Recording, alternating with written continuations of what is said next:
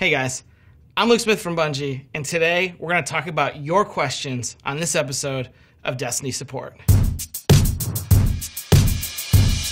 The first one is from Matt BFC72Gmail1, which I'm a little worried that might be a password of his, but let's get to his question. I think Bungie should reinstate a loot cave somewhere just for the hell of it. You can see how many people are willing to grind that shiz. Well, the loot cave was a pretty fun time in Destiny 1, and what it showed us was that the game that we shipped in 2014 was a game that people wanted to play, and that it also wasn't rewarding enough. What we've tried to do with Destiny, and now Destiny 2, is make the game feel pretty rewarding so that standing in front of a cave, shooting into it, isn't the best way to play it. The loot cave questions continue. What if Bungie never patched out the loot cave? Would we all still be sitting in front of that cave farming engrams? Even though I hope not, there's like a little part of me that thinks there would still be some people standing in front of the loot cave, shooting into it and hope that something amazing was going to come out of it. And so we did it. We did it to prevent that from happening. Since the Black Garden is the requirement for carryover, could the Stranger's Rifle be Destiny 1's remembrance piece for original players? I think what you're asking about here, Sam Kuwitz, is how is Bungie going to remember that we played Destiny 1. We have something we're planning. We're not gonna talk about it. I'm not gonna spoil it here, but when the game comes out on September 6th, you'll find out for yourself what I'm talking about. Will there be any Destiny 2 perks for players of D1? And will you need to buy it on the same platform for them to work? You're gonna enter the world a little differently than people who didn't play D1. Will you need to buy it on the same platform for them to work? The answer to that is yes. If you're an Xbox player in Destiny 2 on Xbox, we will remember and show you that we remember when you boot up the game and enter the world. Question, did the wizard really come from the moon? Or was that just something you guys said to get people interested? We talked a lot about this one internally. We think that the wizard did in fact come from the moon, and what we didn't do a good job of was communicating that the wizard came from the moon, like giving it a different name, like Moon Wizard or Lunar Wizard, or something like that. We'll try to do better. Skaithlock Auto Rifle is the best gun in the Destiny 2 beta that had 2 E's. Yay or nay? There were only a couple of auto rifles in the beta, and it was just a tease. Skaithlock is a kinetic auto rifle, which means it's gonna deal bonus damage to players' weak spots, their critical zones, their heads. So if a player is just running around, not in their super, Skaithlock might have been the best auto rifle in the beta. But our energy weapons, we also had an auto rifle, I believe, in the beta. So if a player was in their super, running around throwing shields like, Captain America, then that auto rifle probably would be better than Skaithlock. So the answer to this question really is about the answer to how we think about the sandbox for Destiny. I hope Skaithlock's amazing. I hope it ships and it's an incredible weapon and people love it. But I hope it's got times when it's really great and times when you wish you were using something else. If the Awoken weren't created until after the darkness arrived, why does an Awoken Guardian not know what happened to the Traveler? This is a tricky question because it sort of lays bare the timeline and the questions that the timeline can create. So I'm going to talk about one particular part of the timeline, the collapse. And we chose the word collapse at Bungie very specifically. We were trying to indicate that not only did society collapse, but it also sort of, jettisoned humanity back into the equivalent of a sort of dark age. So not much is actually remembered at all from this time, and it's very deliberate. Why does the Queen of the Awoken have my haircut? If this picture is representative, this individual's hair has since grown out since this question, so this might be a bit of a deep cut. One of the ways we think about character creation is how are we creating a character who can be, cosplayed by people who love our game? So choosing those characters' hairstyles and their coloring and the way their zippers have little things on them. It's just humbling to see any character from our game world that someone spent a bunch of time to dress up and embody. It's always amazing, and the team gets super excited about it. I want to know how the Taken King and the Vex play into the war against the Red Legion, Mayne. That is M-A-Y-N-E. That's a word that I'm probably not allowed to say because I'm too old, but because it was in the question, I read it and I committed to it. While we were building the Taken King, we had an idea about what was coming next, and we knew it was going to be about the Cabal. We had a mission where you learned a little bit about the fact, I believe the mission was called Outbound Signal, and the Outbound Signal was in fact a signal, I believe it was a signal from the Cabal ship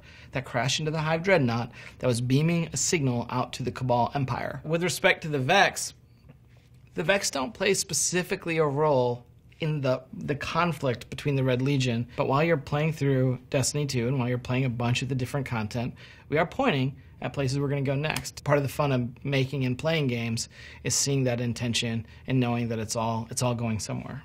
FMJ_Steward asks, my name is Bife, popular YouTuber and lore master. What do you think about Cayde being on the Vex planet in Destiny 2, stuck in a portal, looking for the stranger, or Maya Sundaresh? I can answer this one. Cayde is actually looking for neither of those things. He's trying to figure out a way to solve this Gaul problem. In the opening of the game, in the first mission, Homecoming, which people played in the beta, Cayde talks about, he's going to go find the person who caused this, and it's going to be a short date. That didn't break well for Cayde. He ended up heading to Nessus to try to figure out another way to leverage technology, because he doesn't have his power anymore, so that he can take on Gaul. And so it's not about the stranger, and it's not about Maya. It's about Cayde doing the thing that I don't think people expected him to do, which was be a hero. How does Destiny look so realistic? The Destiny visual style is a testament to the amazing team of artists that we have at the company. Like, we have a visual style for our worlds that dates back to Destiny 1. We describe it as nature ascending over humanity. A bunch of awesome stuff happens, like you have giant bosses, and you have like characters throwing magic bombs, and you have guys summoning golden magic pistols. And so we want to have that, but at the same time, we want things to be grounded. I'll be frank. Why should anyone get Destiny 2 on console for anything but PlayStation 4? Other than, quote, I don't own a PS4, I'm going to be frank. The best place to play Destiny 2 is in the place where you can play it with people you want to play games with. Play wherever you want, but just play with people. Wise _, I got a rogue Ikora here. If she falls over, and people are going to think I disrespected her or something, so I'm not going to hear the end of it, so she's got to stand up. I'll fix it. Yeah, fixed. Any change to the player fantasy? Do Titans feel like walking tanks, hunters like acrobats of death, and warlocks as floating butterflies? Do you want a job? That's what we try to do. So the hunters, with the new subclass, the Arcstrider, we tried to make an acrobat of death. The warlocks with Dawnblade are floating butterflies. And the Titans, we hope, do feel like walking tanks. So if you want to feel fast on any class, what you want to do is find armor that prioritizes mobility. If you want to feel like a walking tank, you're going to want to find armor that prioritizes resilience and recovery, no matter what class you're on. What we've done was we've made the stat ranges on these statistics in Destiny 2 matter more. So people in the beta talked about, my character doesn't feel as fast as he or she felt in Destiny 1. So if you want to be like a race car warlock, there's totally a build for that. I'm not going to tell you what the stuff is in it, because I don't want to ruin the surprise. But if you want to go fast, you can go fast. This is still Wise _Wolf. So I'm just doing two at once. Any word on recovery, armor, or agility? Did they throw that out or refine it so that it matters? Could we just run the same answer I just gave and just run it twice? That would be awesome. How do you think having power weapons instead of both special and heavy affect the PvE endgame? Definitely affects the PvE endgame. One of the changes we've made is we have now characters. Previously, we've called them majors, which is the word we never wanted you to have to understand as a player. But any character you're fighting whose health bar is not like the boring, simple red version, like the baseline version of the unit, any one of those characters that you fight is going to just drop power ammo for you. Suddenly, that creates an interesting game, and it creates a prioritization game when you're playing in something like a strike. By adding the sort of deterministic way of getting ammo, it lets us design experiences. So we do hope that when you're playing the game this fall, you can see that intention. I think ultimately it's going to be super fun for players. The elemental mods on the elemental weapons makes me think we'll be able to change damage type? Yes, it does. It doesn't mean that you'll be able to change all the damage colors, like for your exotics. It does mean that you will be able to look at a hand cannon that you love and be like, oh man, I'm gonna change this to solar, because I know that this week the Cabal Strike in the Nightfall playlist has a bunch of guys with red shields. I don't think this was in the beta, but When you pop the shields and they match in the shipping game, so if you're shooting a red shield with a red gun, it creates this pretty large AoE explosion that deals damage not only to the character whose shield you just popped, so they take sort of double damage on the shield pop, but also stuns the character, so they like freeze and you just can keep shooting him. But the AoE will also blow up a bunch of the creatures around him, so that damage match game becomes more important and more fun. Next one. Can we hope to have private matches on Destiny 2 in the first few updates after launch? What we're going to be doing when the game comes out is we have an internal... I'll fix it. We're already thinking about adding to the game. We have like, it's like a list of features. And then the game comes out and the best laid plans explode. So it's really hard for me to say right now, yes, private matches are coming in the first few updates after launch, because the plan is going to be modified. The deal is going to be altered sometime after September 6th, when you all out there get your hands on our game.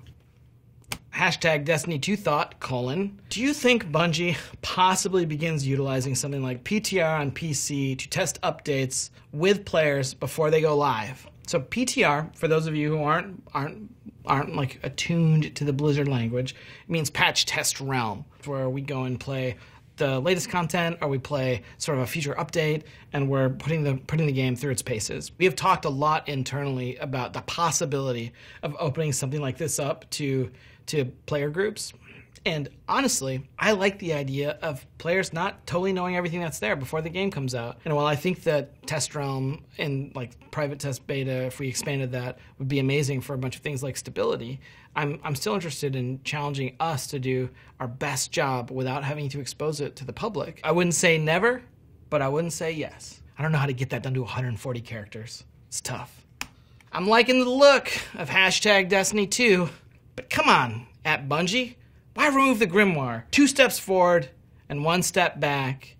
Winky face. Now, Stubbs, I think you and I both know that's a passive-aggressive winky face. I believe it was at DRE where this first thing leaked, this notion of a lore tab on a bunch of weapons. That's one of the elements. That's our version of how do we replace the thing players love about the grimoire. And what I think the thing that players love about the grimoire is it's extending the universe of Destiny. It's giving it more teeth. It's giving you more to grab onto. We don't feel like it was necessarily taking something away, but rather reprioritizing the time that we would spend on doing something out of the game to put it in the game, rather than just the subset of people who go to our website. We like lore too.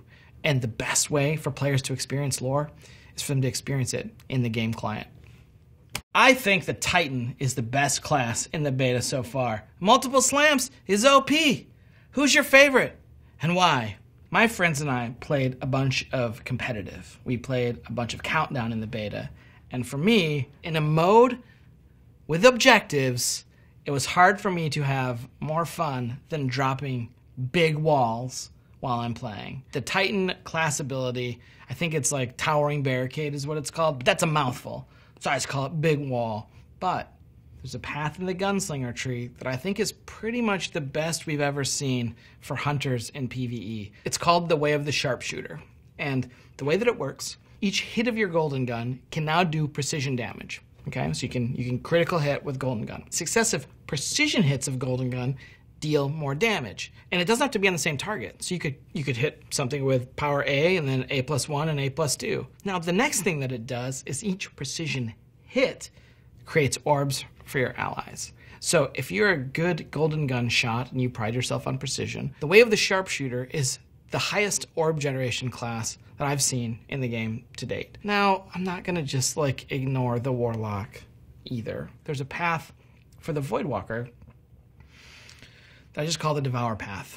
And this is a path where the Voidwalker gets to put him or herself into a state. It's called Devour, and when Devour is active, which I can do 2 ways, I can do it by like consuming my grenade, I can eat a grenade, or with a melee kill where you just like bop a guy and kill him. Either of those things will set you into the Devour state. Then any kill will start to heal you. And of course, when your super is full, you get to throw the Nova Bomb, and this Nova Bomb on the bottom tree travels much faster than the Nova Bomb in the top tree that was in the beta that I affectionately call Slova Bomb, but I believe the game calls Cataclysm. So, can't buy talent. I kind of take the coward's way out on this one. I honestly don't really have a favorite. I sort of move between the characters, based on my mood. But for me, I'm going to have a couple of day ones because I'm going to have the console day one in September, and then of course I'm gonna have the PC day one in October. And the thing I will promise you is I will play 2 different characters on each of those day ones, but I bet you by the time the PC comes out, I'll have leveled all 3 of the characters already, because I play a lot of the game. Can't you tell? At So Sweaty, if the Dawnblade can kill a hunter in Golden Gun with 1 strike, why can't the hunter do the same with 1 Golden Gun shot? Dawnblade has a travel time, which means it's dodgeable. So when you throw the flaming sword, it moves and it can be avoided. It's not like an instant hit projectile from range. Golden Gun is. I believe this is probably just going off of the beta, and so this is just looking at the 6-shooter talent. A precision hit with Golden Gun would probably kill the Dawnblade Warlock, so you might be looking for the way of the sharpshooter. What is the best power weapon in the Destiny 2 beta? He's linked a YouTube clip here, and I bet you it's just like someone doing unfair things with some power weapon. If I was to guess, without watching the clip, or without making it play behind me, it might be a fusion rifle. The fusion rifles were a little hot. They were a bit strong, and so we're gonna tune them down just a smidge to bring them in line with the other power weapons. We've looked at things like Sniper Flinch and Sniper Sway and have tried to reduce that. We've done things like increase rocket launcher damage against the monsters. We hope there isn't a best when the game ships. I mean, this one over here is pretty good. It's called the Ward-If Coil. So no more dubious volley. It's a power weapon. You call it the Ward-If Coil. That's its name. I don't think I understand what a power weapon is in the Destiny 2 beta. Is it a heavy? Is it a secondary? Capital WTH? Is it? A power weapon in the beta is a weapon that has no ammo when you spawn, and all of the ammo for it is located around the map. Now in the PvP game, these weapons are all pretty much one-hit kill weapons. Very effective, they're super lethal, and you don't have access to them all the time. We want to make combat engagements be more like gunfights rather than what they've been in the past, because we are an action game and we're a shooter. What a power weapon is it's an opportunity to win. It's a big opportunity to win. It's a temporal advantage. It's like a power play in hockey in a bunch of ways. Like, you have the advantage. Titans have mobile Fist of Havoc, and hunters have golden guns. Why don't we have a mobile Nova bomb for warlocks? Like 3 to 4 smaller bombs. Like 3 to 4 smaller bombs made of fire like swords. Could that work? Because you have that. Can we call that good? Let's call that good.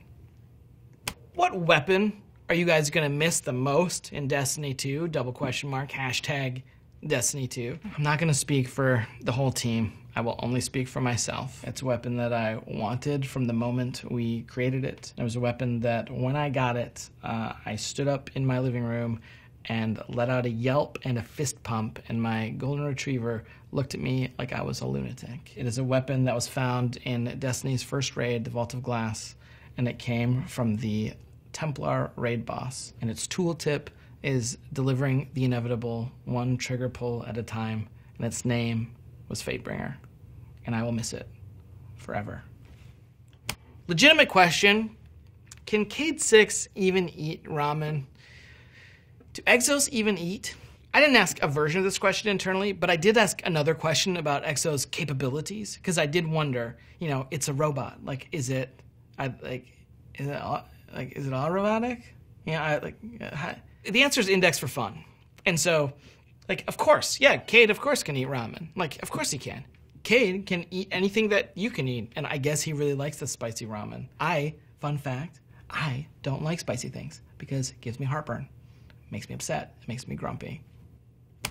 Will Cayde 6 have a bigger role in Destiny 2? In the context of how big the game is, Cayde has a part, and he shares that part with the 2 other members of the Vanguard because we wanted to give each of them their own sort of arcs in the game. In terms of objective, does he have more stuff to do in this game than any Destiny game previously? He does. And it goes further because Cayde, just like the other members of the Vanguard, has a little role that they play in the cyclical game, which is the game you play after the campaign.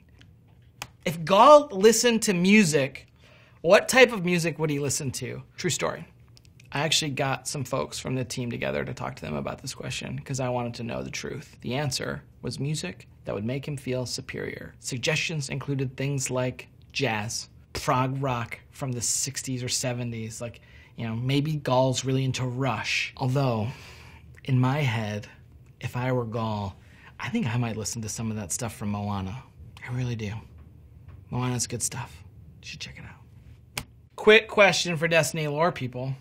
Why does Lord Shaxx have the Razelighter sword instead of the Guardian in canon? Well, in canon, you and your ghost were not at the tower at the time of the attack. Shaxx just has his all the time. And also, like, it's a glowing, flaming sword. Like, you want to look at the guy and be like, yep, what's the coolest thing we can give him? Well, we're not allowed to give him a lightsaber, so what's the next coolest thing? A sword.